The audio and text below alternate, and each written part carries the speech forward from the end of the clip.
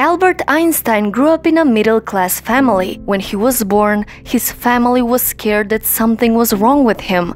He had a very large and misshapen head. But fortunately, within the first few weeks, the shape of his head became normal. But their worries didn't stop there. When he was very young, his parents thought he might be intellectually disabled, because he was very slow to learn to talk and did not speak until he was 4 years old. At that time, he often formed full sentences in his thoughts, but did not speak. He used to practice the sentences in his head or whisper them softly under his breath until he got them right, and then say them aloud. Many people believed Einstein would never succeed at anything. When he was 5 years old, his father showed him a simple pocket compass, and Einstein was fascinated, and that was the beginning of his obsession with science. He also began playing the violin at the age of 6 and would continue to play throughout his life. At school, Einstein was a good student. Most of his grades were high and he was near the top of his class, but mainly because of math and science, so his grades depended mostly on his interest in the subject. When Einstein was only 10 years old,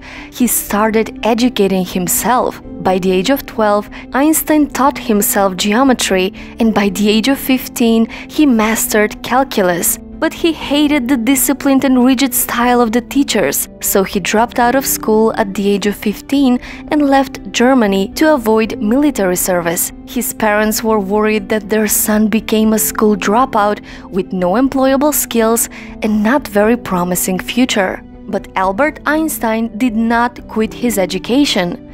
He applied to the Swiss Federal Institute of Technology, and believe it or not, he failed the entrance exam. Albert Einstein failed an exam. Well, he wasn't prepared. He excelled at math and physics, but his knowledge on subjects other than that was not good. So he failed the exam and had to take it a second time, and then he was admitted.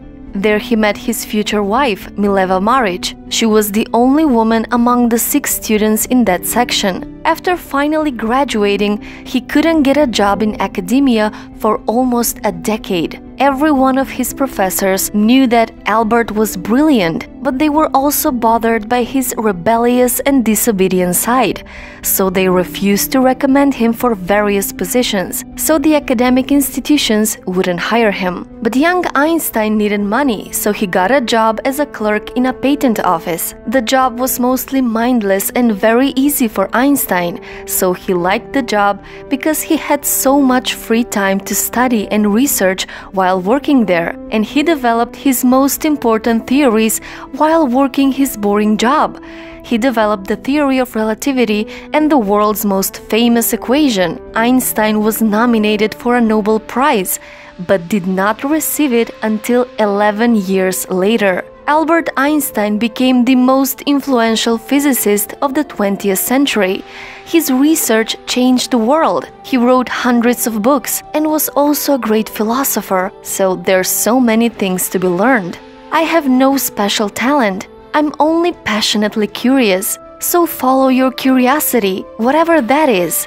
See where it goes. Never be afraid to question the world around you. And don't be afraid of failing and making mistakes along the way. A person who never made a mistake never tried anything new. Dare to discover and dare to make mistakes. That's what divides successful people from unsuccessful. Don't be afraid to conquer your fears, and don't be afraid to follow your passion. You don't have to be the next Einstein. Be the best you can be. So rise up tomorrow and become a person you would be proud of. The world is waiting for you. So, what's your story?